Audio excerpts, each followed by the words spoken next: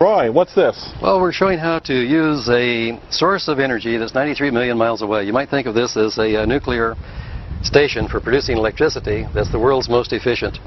And what we're going to do is to take the rays of solar energy from a fusion reactor, which is our sun, and concentrate that radiant energy right here in this small area, which is then a hydrogen heater. Inside this is hydrogen that's heated rapidly, and then it is also cooled rapidly. So we're showing the ability of hydrogen to rapidly be heated and cooled as it operates as an expansive medium on a piston that's within this cylinder to then power an output. That output can be a refrigeration unit, it can be a generator, but this holds the world's record for converting solar energy in an amount that's no more than what we've taken out of the shadowed area from the bright area.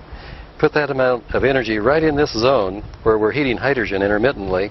Now, wait, this is, most people would know this as a Stirling engine. Well, they would know it as a Stirling engine, and or they're going to be confused about the mention of hydrogen. And what we need to emphasize in here, this is not producing hydrogen here. This is using, most people don't understand that hydrogen has a phenomenal ability to conduct heat just by pure chemistry. And of course, if you're wondering why you can see this better, it's because the cloud just went in front of the sun. That's right. So when the cloud passes, we'll be heating at full capacity.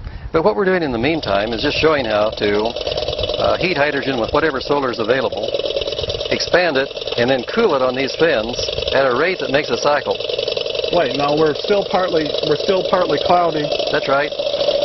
We're still partly cloudy, and yet this is running. Oh yeah, we're showing how to, again, use this much collector on a concentrated basis to deliver hydrogen, the heat amount that's required for running this engine without combustion. It's just a heat exchange basis.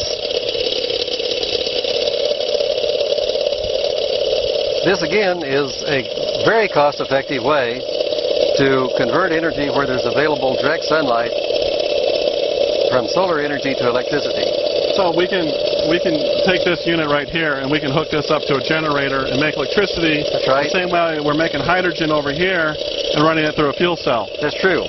This would be the input to this electrolyzer, what then becomes 200 times more efficient than trying to reproduce a hydrocarbon as a replacement for fossil fuel. But this is many times more efficient than these little PV panels right here. It is. This is probably on the best of this and the best of this, 3 or 4 times more efficient.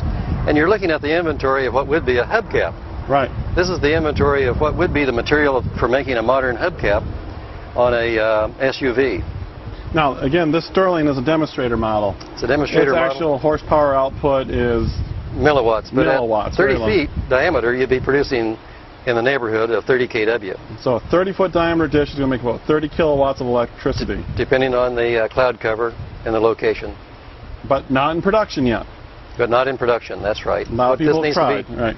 This needs to be moved from a prototype into mass production. We need 10 million of these a year to support the development of 1,000 new millionaires a week, probably twice a week, forever, to produce the energy that's needed.